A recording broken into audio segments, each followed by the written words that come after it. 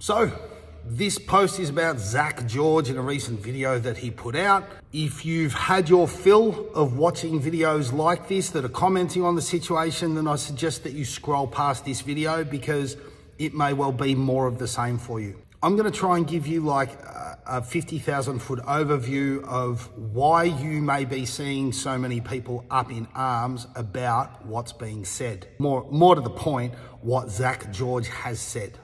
So who is Zach George? Zach George is essentially a dog training influencer. Now I'm going to make some distinctions here and I'll talk you through that. If you look at someone like myself, I'm a working dog trainer that happens to put out content. I've been doing this for 20 years. My whole model involves me working with people and dogs together to create outcomes.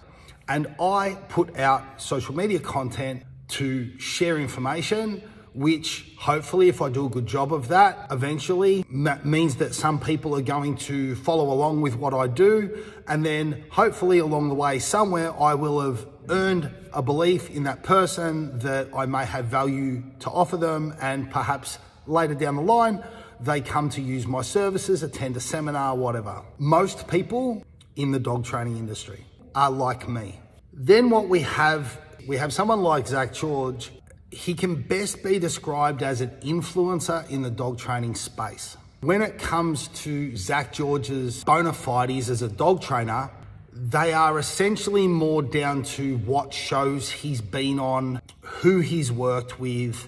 It's not really going to be about his achievements as a trainer, and he's not working with people day to day in a meaningful capacity. And I don't know that he ever has, although I'm sure that someone out there will correct me if I'm wrong about that. Now, influencers, as we all know, if anyone's got an Instagram account, influencers are a whole ass vibe. There are plenty of people out there on social media who have influence. Perhaps they have a following of 200,000, 300,000, 400,000 people. This is a common model. They're a very fit looking person. Let's just say that there's a woman who's young and beautiful. Perhaps she's blessed with excellent skin and a great butt. Many of her followers are going to see that she works out and that she's thoughtful about what she eats and has this great skin. And this person will then leverage her following to sell products. Perhaps a skincare range, an ebook on a skincare regime, a workout plan, perhaps a diet plan.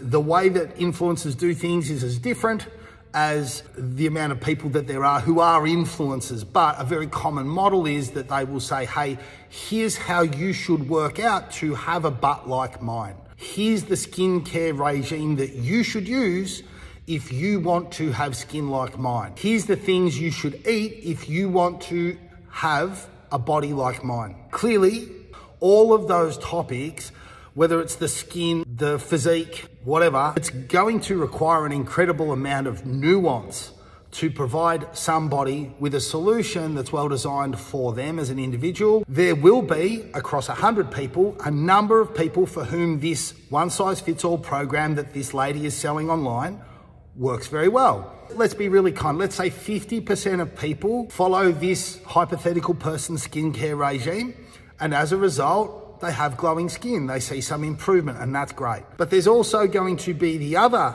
percentage of people. Let's say 30% of people don't have the kind of skin that's going to respond to that skincare regime. 30% of people don't have the kind of body that's going to respond well to the kind of diet plan that's offered. Another, let's say 20% of people, they have the wrong kind of skin to respond to that skincare routine, and it may actually get worse. Or they may just have the wrong kind of body that means that following this one-size-fits-all diet plan actually sends them backwards in their quest to look and feel better. That's the kind of information that Zach George puts out. And that's broadly speaking how you can probably look at the kind of information that he offers. There will be a body of people for whom it offers some advantage. There will be some people for whom it just doesn't work at all. And there will be some people who are following this one-size-fits-all advice with their dog that will actually go backwards by listening to what he's selling, the information that he's putting forward. Dog training is a world that, when it's done well and it's done artfully, it's done as a craft, there's a lot of nuance involved. Zach George's recent position, there's a body called AVSAB.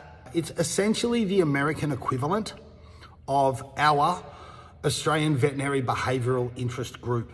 These groups are very political, by the way. Now, they've put out a position statement which essentially, described by Zach, says the use of aversives in dog training is going to be not required or a thing of the past. Now, you may have never heard the term aversive. What aversive means is undesirable. So what that statement means is dogs no longer have a requirement to learn that certain behaviours produce unenjoyable outcomes. That's essentially what we're dealing with here. So as an example of what that might look like, my dog is a prolific puller on leash and my dog tries to pull me down the street. And I decide every time my dog pulls from now on, I am going to stop dead in my tracks and my dog is going to have its progress halted. The reason I'm doing this is to try and stop my dog pulling. The premise upon which that works is that my dog really strongly desired to continue forward, but now I've halted my dog's progress. I'm compelling my dog to stop using a flat collar on a leash or a harness and a leash. And the idea is that my dog finds this really unenjoyable and that as a result of this, my dog will no longer pull because it finds having its pulling stopped unenjoyable. So that is essentially what we are talking about here when we talk about dogs no longer requiring aversives in their learning. Now, that is a grossly simplified version of things. And to be honest, what Zach George said in his video is grossly oversimplified. Not just because Zach is trying to reach people where they're at with dog training, it's also grossly oversimplified because Zach George has an ideological perspective on what is acceptable in dog training. AVSAB and the Australian Veterinary Behavioural Interest Group have an ideological position on what is acceptable and unacceptable in dog training. And I want to make this really clear. The science is what the science is. There is good science, there is bad science. There can be good science poorly applied and there can be bad science poorly applied. The outcome is more or less the same. A common zeitgeist in the dog training community these days is very much along the lines of any old research is bad, and the fact that research is newer means it's better. That's not necessarily the case. Way back, 50s, 60s, 70s, where animal welfare was not exactly at its zenith, there was some research going on that was very wild by today's comparison, even in the human space, mind you. We learned a lot of lessons about how dogs learn. But just because that research is older does not invalidate it. Does not mean that there can't be new understandings reached which refute or offer further colour or require further context to be considered.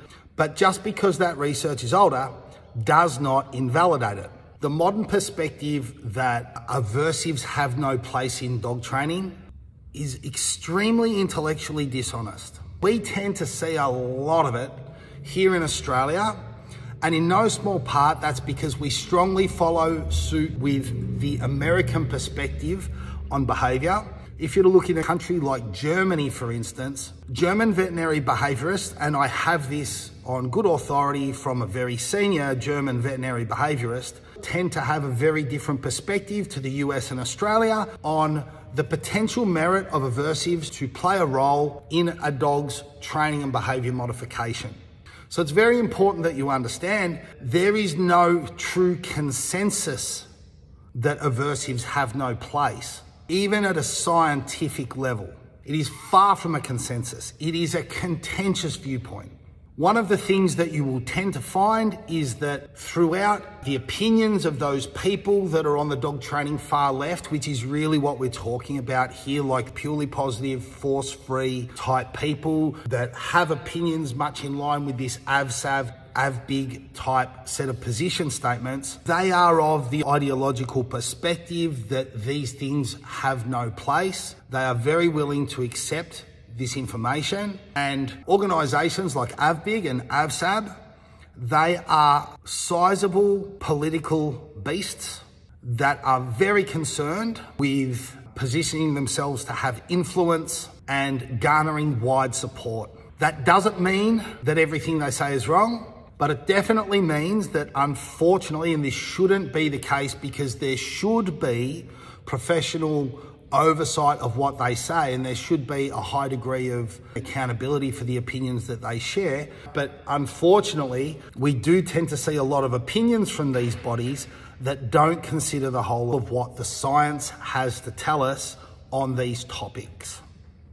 Going back to Zach George's comments, and many people in the dog training community, people that have even more experience than myself, people like myself, we are able to immediately see that Zach George's position lacks an incredible amount of nuance. And one of the things that you learn over a period of time is that where people make these kinds of broad statements without any consideration of nuance, you tend to find that this lack of information is going to perpetuate into other areas in the area of influence that they're seeking.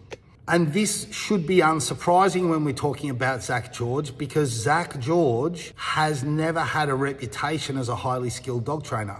We don't tend to see these people working with very high drive dogs, with bite histories, very difficult scenarios. While they may work with these dogs, they don't tend to work with them very effectively. That doesn't mean that in order to apply aversives in dog training, not even to apply them, to consider their use, this doesn't mean that your dog has to be a hard case. Case in point is the example I've given of your dog pulling on the leash and you compelling your dog to stop with the hope this method reduces or eliminates the dog's pulling. That is the application of an aversive. If the dog does not like the feeling of being stopped, hopefully the dog will stay away from the pulling on the leash, and there'll be other things that we can then positively reinforce. When it chooses to avoid that feeling, it's exercising avoidance. Withholding that feeling when the dog does that is actually called negative reinforcement. Characterizing these position statements, this lack of nuance, is that if I was to bring up these subjects, there is an almost comprehensive unwillingness of these people to use the correct terminology that I have just applied, because words such as negative reinforcement, aversive, these are unacceptable terms for these ideologues. So that's the situation that we're in. We have a dog training influencer with essentially no real industry credibility, put out a message, speaking to his people, hoping to influence them further down the road of believing that in some way this was an absolute certainty that this aversive-free future for dog training would exist and that it was inevitable. So I'm telling you all, the furor is because people that really understand dogs, how they think, how they act, their behavior, their instinct, what drives them, these people understand that what Zach George has said is absolute balderdash. Now, I've tried to keep this really nice because I do have some strong opinions. I really dislike the fact that there are people out there profiteering off people's good nature and feeding them absolute rubbish. And I firmly believe and have seen that Zach George is guilty of this many times in the past and again now. Ultimately, do I think that we can blame Zach George for this? No, he's merely a contributor. He's a contributor to all of this noise that is out there in the dog training community about the idea that it's never okay to positively punish or negatively reinforce. It's never okay for a dog to experience stress. And that noise that's out there in the dog training community, guys, I'll tell you exactly what it does. All it does is it negatively impacts across the board our ability as a community to have a meaningful discussion about what truly constitutes canine welfare. And that means that ultimately it's the dogs first and foremost that lose, and there are a hell of a lot of people disadvantaged into the bargain. So I'm not going to go any more in depth in that. Hopefully this video, as long as it was, has provided some kind of clarity for you guys about what this furor is, how it's come to be, and why so many people that have earned stellar reputations in the dog training community as doing kind, thoughtful, very skilled, highly technical work comprehensively disagree with what Zach George said and the opinions that AVSAB and others have put forward in their position statements that Zach is using to underpin his most recent post. That's it for now. I'm out.